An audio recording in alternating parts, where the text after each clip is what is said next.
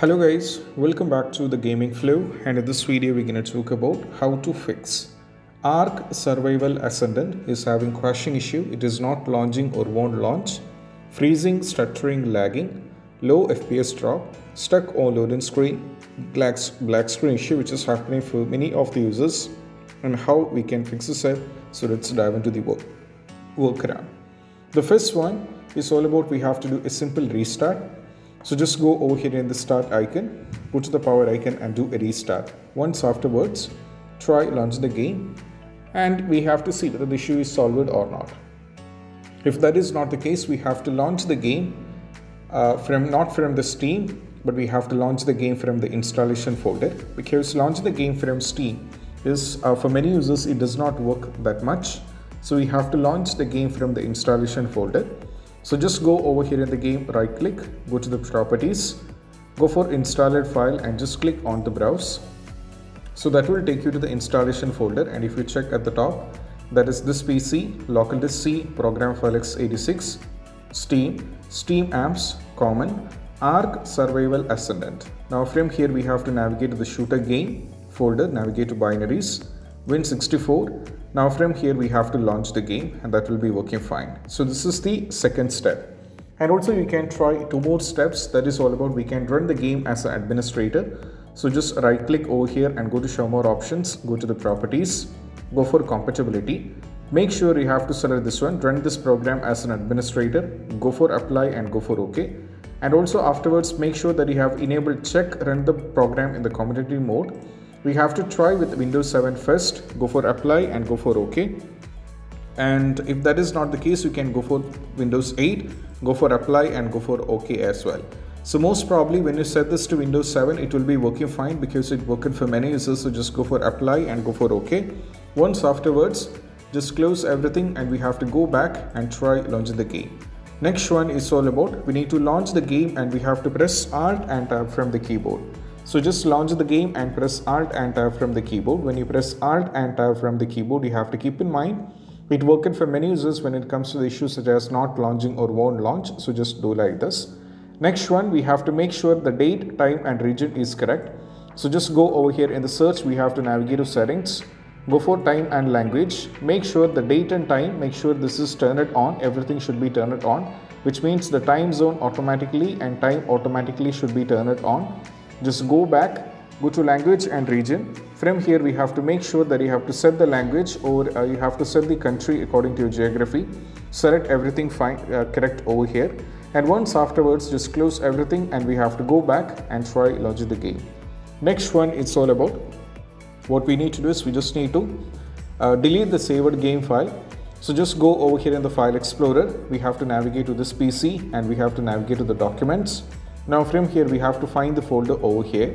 So if you are not able to find the folder, just go to my games and you will be able to find the folder here. So just delete the respective folder and keep in mind when you delete this respective folder, everything will be lost, so that every game progressions will be lost and you have to start from the scratch once again, because it worked for many users. So you can try this out. Next one is all about we have to allow the game to Windows security. Just go over here in the search, we have to navigate to the control panel, go for system and security, go for Windows Defender Firewall, go for allow an app or feature through Windows Defender Firewall. Now from here you can see the Ark Survival Ascendant is already added. Make sure both the private and public both has to be selected, and once afterwards go to details and not details. You have to make sure if the game is not here added, we have to click on change settings, go for allow another app, go for browse, go to this PC, go to local disk C, go to program file x86, go for Steam over here and navigate to Steam apps, go for common. Now from here we have to navigate to Ark Survival Ascendant, select the game from here, and from here we just have to select this one and go for open and we have to add it. So I'm getting the error over here, so that is why once you add the game, just close everything and we have to try launch the game. Next one is all about what we need to do is we just need to unplug all the USB devices, because what happens is in most cases we might be connected with multiple monitors, we might be connected with multiple computers, we might be connected with multiple controllers. All these cause this issue up. So we need to unplug everything. Once unplug everything, launch the game. After the game is successfully launched, you can connect it back and try continue playing the game, and that will be working fine. Next one is all about what we need to do is we just need to perform a clean boot. So just go over here in the search, we have to navigate to system configuration, go for services, go for disable all, hide all Microsoft services, go for apply and go for OK. The users who are watching this, go for restart, and once you're done with the restart, try complete opening the Steam once again and try launching the game, and most probably the issue has to be fixed. Next step is all about we need to disable the Steam overlay. So just go over here in the game, right click, go to the properties. Make sure if this is turned on, we have to turn this on, and once afterwards try launch the game. That is not the case. We have to try giving the commands in the launch option. The first command is dx11. Try giving the commands dx11 in the launch option. If dx11 is not working, try with dx12 and try launch the game, and that will be working fine. So this can also be done. Most probably that's going to help you guys out as well, because for me it personally worked for many games, so that is why I'm recommending these some of the steps. Next one is all about we have to run the game on dedicated graphics card. So just go over here in the game, we have to navigate to graphics settings.